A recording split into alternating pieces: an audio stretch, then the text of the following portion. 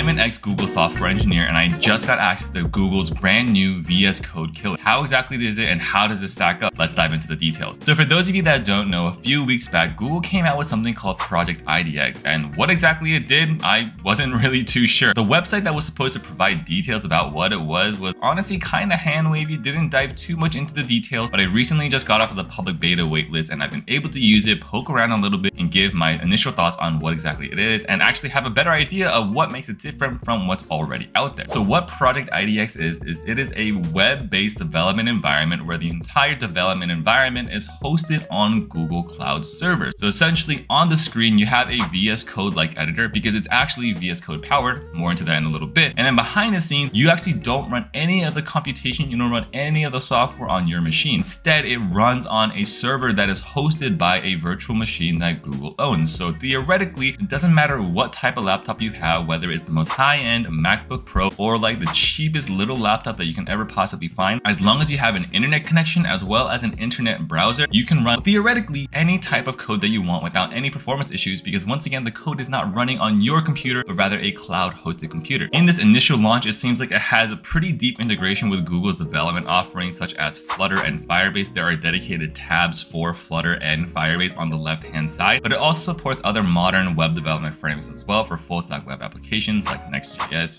Vue, React, all the greatest hits. And then on top of it all, rather than using GitHub Copilot as an AI model to help you code, it instead has Google's Palm AI built into your code to help write better code for you. And I think this is really interesting because as an ex-Google engineer, I know what type of software that they use internally. And it seems like they're finally bringing some of their internal development tooling out into the public for other people to use. For those of you that don't know, Google internally uses something called Cider. Cider is an internal Google-only IDE and text editor that's completely cloud-based. In fact, at least in my experience, all of the software development work that is done at Google, none of it actually runs on your machine. You are always logging in or SSHing into a separate virtual machine hosted on Google Cloud Platform, which is like a crazy souped up machine. So it's way more powerful than any laptop you could possibly have. So the performance is always really, really good. And that's actually how a lot of Google employees were able to do a lot of their own development on a Chromebook, which are not known to be powerful. And that's because none of the actual software that's running is done on their Chromebook, and instead it is done on a rented server hosted somewhere else. So it finally seems like this is Google's first step into trying to get deeper into the developer ecosystem, trying to compete with Microsoft, because Microsoft is kind of owning the developer landscape right now. They own GitHub, they own VS Code, which is probably the most popular code editor out there. I believe they also own NPM, or GitHub owns NPM, and now that they own GitHub, they own that. Microsoft also created TypeScript as well, whereas with Google, their popularity amongst developers has not been that great. Angular and Flutter are nowhere near as popular as React, and then the language that Google developed, which is Dart, is nowhere near as popular as TypeScript. As you can see, they are losing a lot of ground, but it seems like this is Google's first step in trying to win back developers, right, by trying to make Google products their home for development tools. Obviously, it's really early, and I've not built many complex applications with Project IDX. I just did a very quick overview about it. Now let's go over and let me show you a little bit more in depth about what Project IDX entails. All right, so here's a quick preview of Project IDX. So this is the very first page that you're going to see within Project IDX, and as you can see, you can either create a new workspace like a new web app, a new Flutter application, or you can import a repository as well. And that's what I did right here. I created this repository of a project that I worked on in the past, and as you can see, it's a completely VS Code looking environment, and that's because I believe it is completely VS Code powered under the hood. So even Google cannot escape the grips of Microsoft. VS Code is just too good and too popular. So once again, this is a completely cloud-based environment. So this is just a normal GitHub project, and right here in my terminal, I ran npm run dev. And what's interesting is that when I click on localhost 3000, it actually doesn't open up localhost 3000. It instead opens up a localhost 3000 on this completely cloud-based workstation that I don't own. Google owns it completely. And I know there's an error on the application. This is not on Google or Project IDX. This is completely on me because I did not include an API key in this project right now, but that's exactly how it works. And once you have this running, it's not at all different from your local development machine. It's just completely based on the cloud and hosted by Google. So, and I think one thing to note that's really interesting here is that you can definitely see that they're going to be using this